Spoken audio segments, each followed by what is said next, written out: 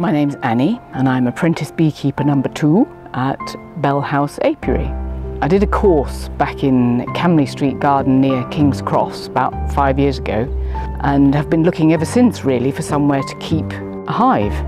I started volunteering as a gardener here at Bell House and it's such a beautiful garden. I thought beekeepers might be rather nerdy and isolated, but actually they're a very friendly lot and you just learn a heck of a lot just by talking with people. Well, my grandfather had bees in Preston in Lancashire when I was a little girl. Being around the bees, I remembered the buzzing and the smell.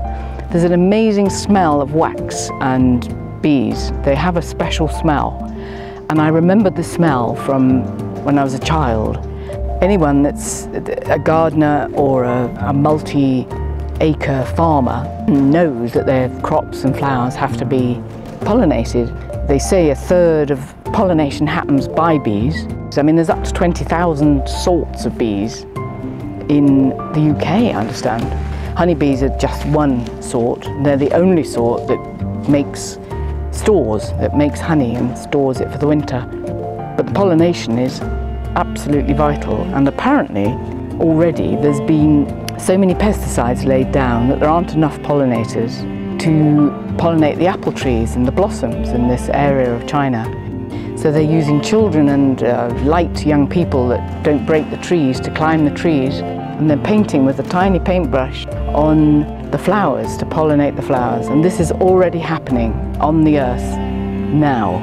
So it's pretty important that we start getting it right and be kind to bees and stop using pesticides and herbicides and in the degree that we are. Oh, there she is. There's the queen. Yeah, got the sticker on her back. She's got quite a long abdomen. Yeah. And she's about to reverse into a cell and lay an egg. I always thought when people talked about the queen bee that she was head of the hive and she made pheromones and they did as they were told. And it's really not like that. She's one out of the 60,000 because the queen, although vital, isn't in charge. And that was one of the first things I learned, that I had absolutely no idea. I really thought it was a hierarchical thing with her at the top. I thought I'd be frightened about being among 60,000 bees flying around my head. And I surprised myself that I was able to keep calm and not even feel frightened. I felt quite safe in my suit, and there's quite a movement to have bees on rooftops. But actually it takes an awful lot of energy for a bee on the 25th floor of a tower block to fly down to collect its food and nectar from flowers at ground level. But there's lots of websites and British beekeepers and London beekeepers with lots of information about how and where to keep bees.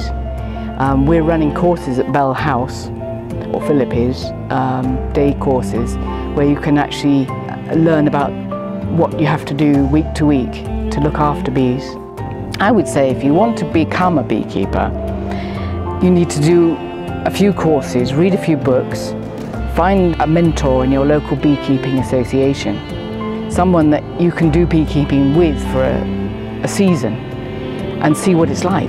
I mean, you're giving an opportunity to a colony to survive. It's, you know, it's significant on the planetary scale. I like being in the outdoors. I like being away from technology and trying to understand our place and the bees' place in the natural world. It gives me a whole different perspective on my micro life. I mean, everything else that I do seems to be to do with phones or computers or money, and bees are completely nothing to do with all that. They're just doing what they do, and what they've done for thousands of years.